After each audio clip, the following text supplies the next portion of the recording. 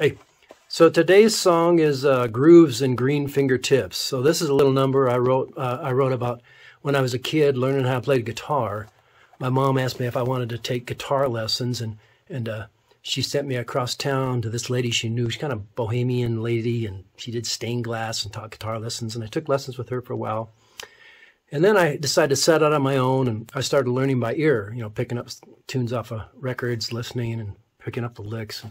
And anyway, my drummer in my high school band, he started to notice that I practiced so much that I started to get grooves in my fingertips, and they became like almost like moldy and unhealthy looking and green.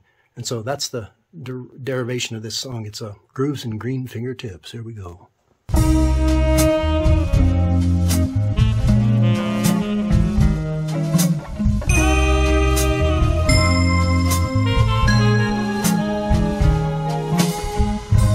Trying to find the pretty notes amongst the tough and beaten. If he could just remember all the licks that he was thinking. His parents tell him don't waste time, music's not important. But when he plays the notes, it's the beauty of his life. He plays the strings on his guitar.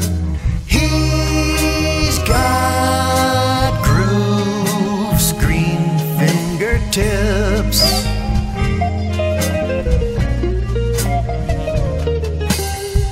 His skin is white from hanging out in the cool basement.